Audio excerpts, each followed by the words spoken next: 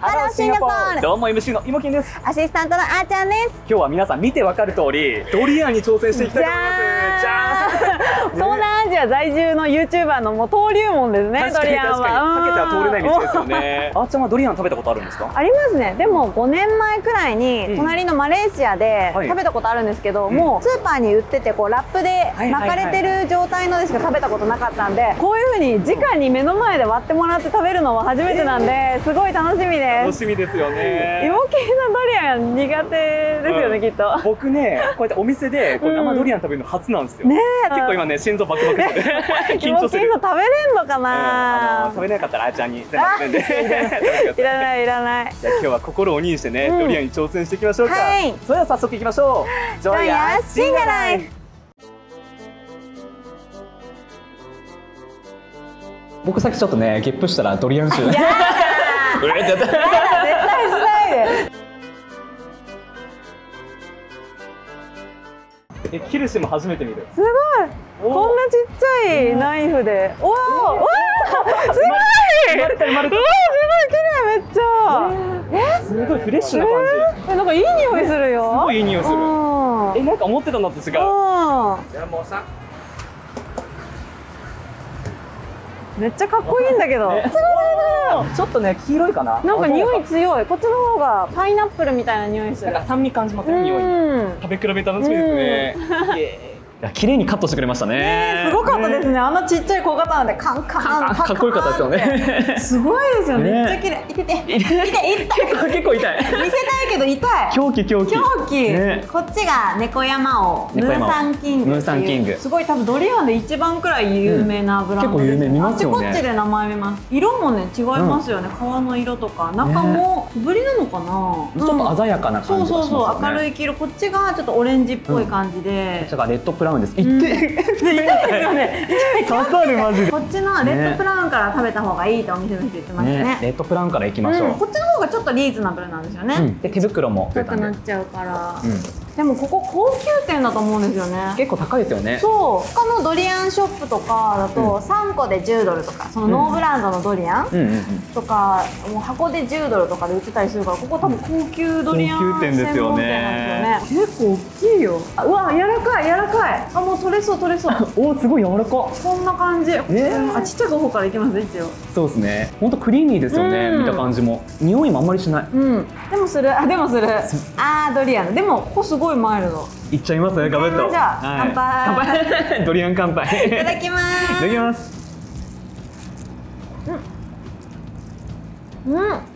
美味しい。フルーティーだよ。なんか一番最初薄皮みたいなのありますね。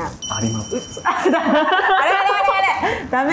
私好きだけど。ちょっと慣れてるかもしれない。1回目はちょっとまだ慣れない。私こんなに美味しいものだと思ってなかった。みんなが旬のドリアン、ちゃんと売れてる新鮮なドリアンは臭くないし美味しいよって言ってたのがわかる。ダメ？ちょっと苦手かもしれない。これめっちゃ美味しいけど私。めっちゃクリーミー。徐々に美味しくなってきてる。4口目ぐらいから。そんな徐々に来るんだ。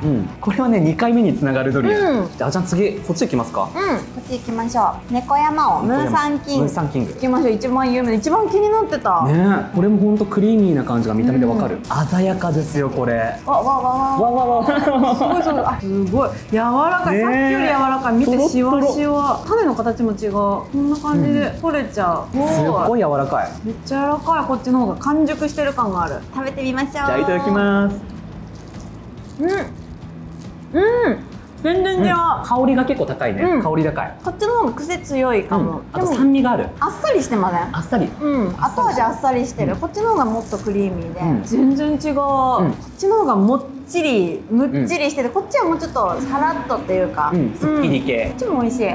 どっちも美味しいけどこっちの方が好きかな。こっちの方が食べやすいと思う。私もこっちの方が好き。なんか上級者というかね。ちょっと癖がある。うまく説明できないけどね、こっちの方がまあ匂いもちょっと強いかな。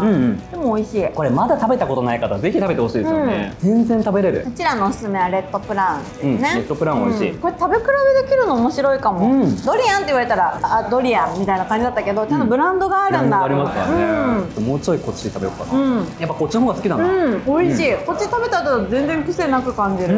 これがドリアンのスタンダードなのかもしれないですよね。でも逆にこれ食べた後こっち食べると物足りなく感じるから、でもお店の人はこっちのレッドプラウン先に食べろって言ったの分かる気がする。確かに美味しい。うまいな普通に。よかった。芋けんさんで美味しいっていうなら多分みんな食べれますよね。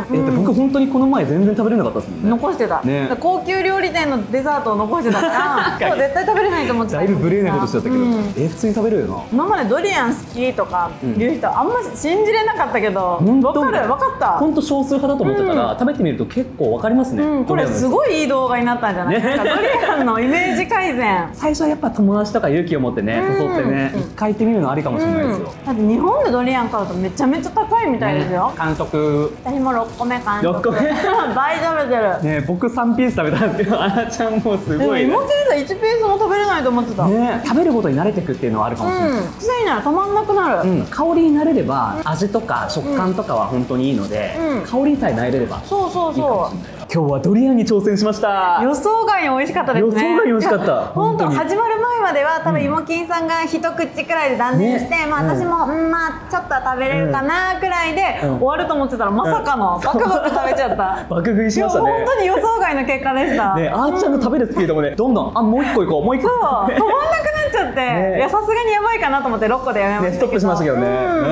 いやでも本当にね、ドリアンまだ食べてない方にもぜひ挑戦してほしいですよね。そう本当に食べてほしいですよ。本当嘘じゃなく一回食べてみてほしいです。むきたてのね。そうですよね。僕さっきちょっとねゲップしたらドリアン臭。やだ。絶対しないで。確かにドリアン食べた後人と会うのとかはちょっとあれかもしれないですね。ちょっと遠慮した方がいいかもしれないですけど、でもこれはハマりそうですね。そうハマりそうで、量も結構多いから、これだってまだ中に多分3、4ピースまだありますね。そう入ってるから、やっぱ大人数とかで来てね、シェアして食べたりするのがいいと思います。じゃあ皆さんもドリアン楽しんでみてくださいね。それでは今日もご視聴ありがとうございました。See you next time。チャンネル登録よろしくね。楽しみ尽くすシンガポール。